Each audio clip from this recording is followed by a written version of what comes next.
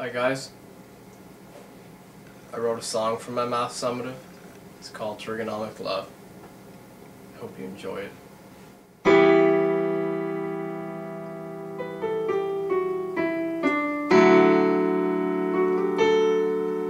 Trigonometry. Hey man, what are you doing? I was just recording my math summative there. Right now you are? Yeah. I just interrupted it. My mistake. So I was thinking maybe you just lay down a beat you've never played before and I'll just freestyle it. You know? Yeah, sure. You ready? Yeah. Alright. Hey, what you got?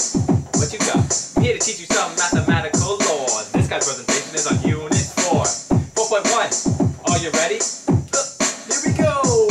Right angle triangles are not a pain in the bum. All you need is SohCahToa and you'll be having some fun. When you're solving for a triangle, look everywhere. You need 3 angles, 3 sides before you go. Before you go. Before you go. Anywhere. Anywhere.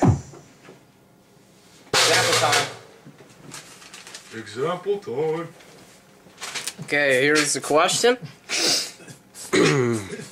We know everything except angle C and side A. We can find angle C by subtracting 180 minus 57 plus 90. That'll give you 33 degrees. Once you know that, you can use cosine to find side A, which is approximately 6.1. 4.2 and 4.3 combined. Are y'all ready? The unit circle has a radius of 1. The initial arm is always fixed like a kilo or a ton. When the turn arm rotates to the left, we know that theta is going to be a positive. Huh. What you got? Yeah, yeah. Huh. Here we go. In between the terminal arm and x-axes, you'll find your reference angle with great ease. Primary trig ratios, sine, cos, and tan. They also got reciprocals waiting in the van. Remember the quadrant rule, CAST. It's a very useful tool in trigonometry. Cast rule sheet, here we go, throw it down right now.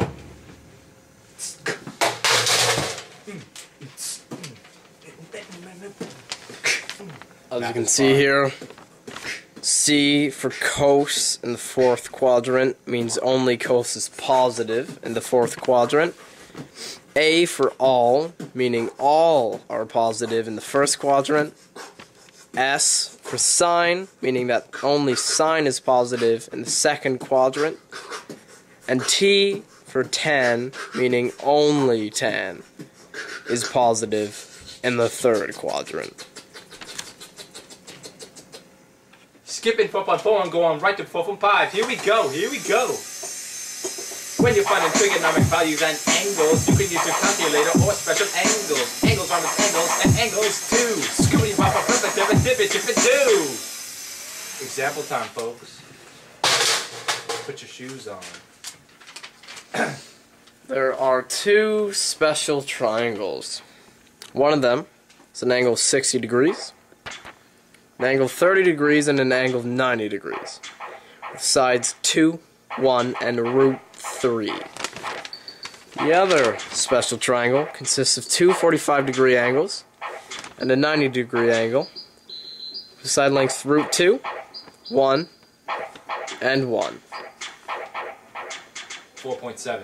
Here we go. This one's a beast. Yeah.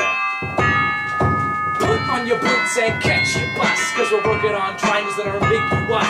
During this next verse, I'll yell the big A's. I'm gonna whisper the little letters that you'll remember for days. A is less than B, son. A. You ain't got no triangles today. A is equal to B, son. A. You got one triangle today. When B, son, A is less than A, which is less than B, you got 2 possibilities. One acute and one obtuse. Ha ha! That's what I'm looking for. Tupac, this one's for you, homie. Here we go. What? Throw it down.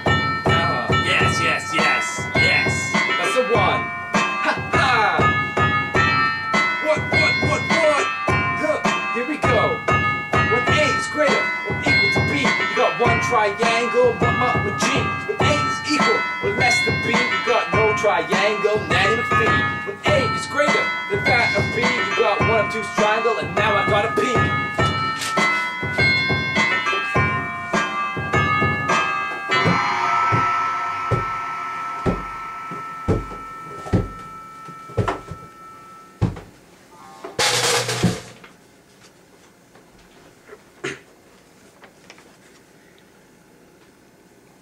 It appears that Eric just left. These are the triangles he was talking about.